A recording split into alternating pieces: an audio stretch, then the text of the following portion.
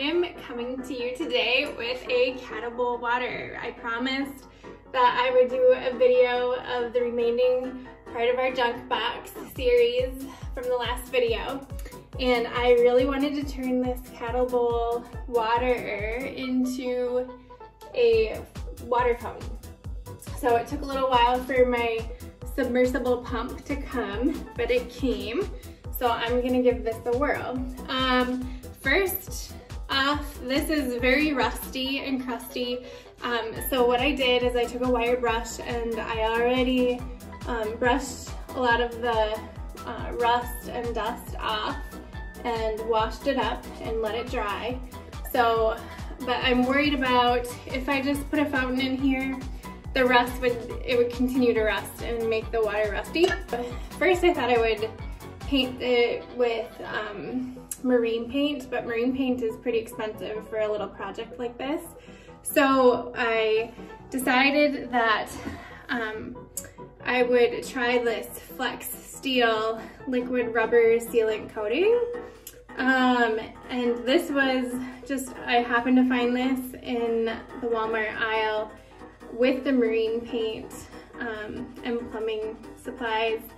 And it was on sale. So it was on sale for like $11, which is probably not normal. But since I found it, and I'm just gonna give it a try. And then on the outside, I'm going to paint it with this 2X Rust-Oleum satin paint and primer in black. And so the whole thing is going to be black. I normally love the rusty look, but I thought it would be still a cute farmhouse look just to do black.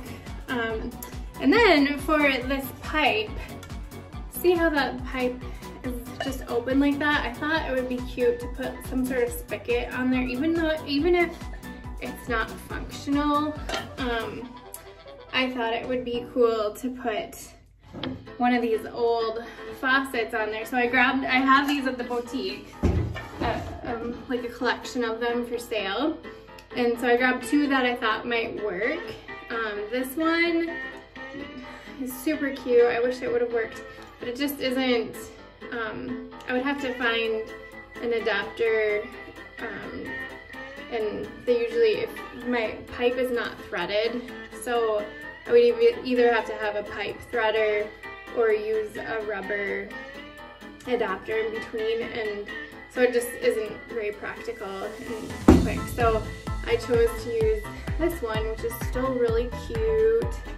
And it just, I mean, it's a false, I mean, it's just for looks. So what I'm going to do is, after I paint it up, I'm not sure if I'm gonna paint this or not.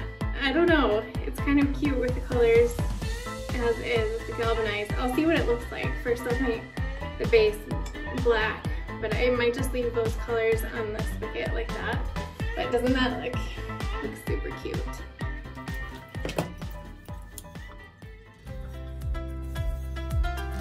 So before I started painting my cattle bowl, I wanted to see if the submersible pump worked with it. So I took it out of the box and found a plastic hose, and I think this is for if you want to do a bubbling effect for it. And then the pump comes with two little attachments for the top and has 3 suction cups on the bottom, so you can place it easily and suction it and secure it to wherever you need to.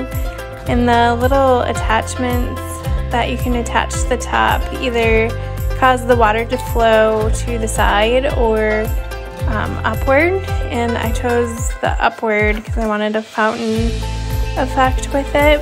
And it also has an adjustment, so you can adjust the height of your fountain. Then I spray painted the outside of the cattle bowl, and I ended up doing 2 coats. After those 2 coats dried, I tipped the cattle bowl over and continued to get the edge and the pipe and all the little crevices.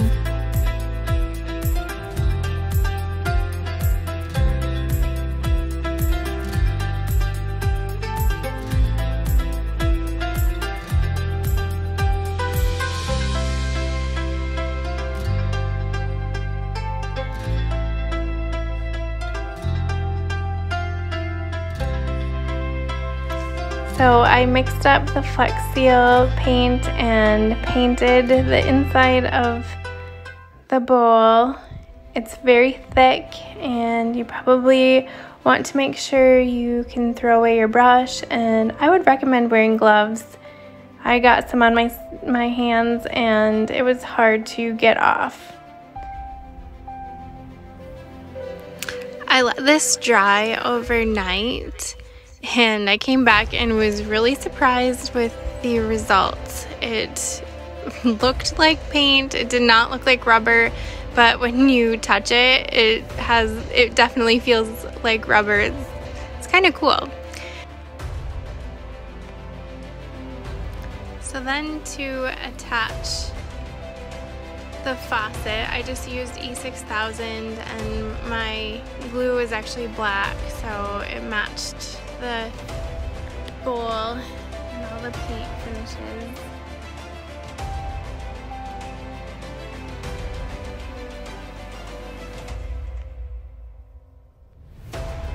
And then I suctioned the pump to the bottom of the bowl, and it worked out perfect that the cord was black, so it blends in well. And I took a zip tie and zip tied it to the pipe in the back, and you can barely see it or notice it.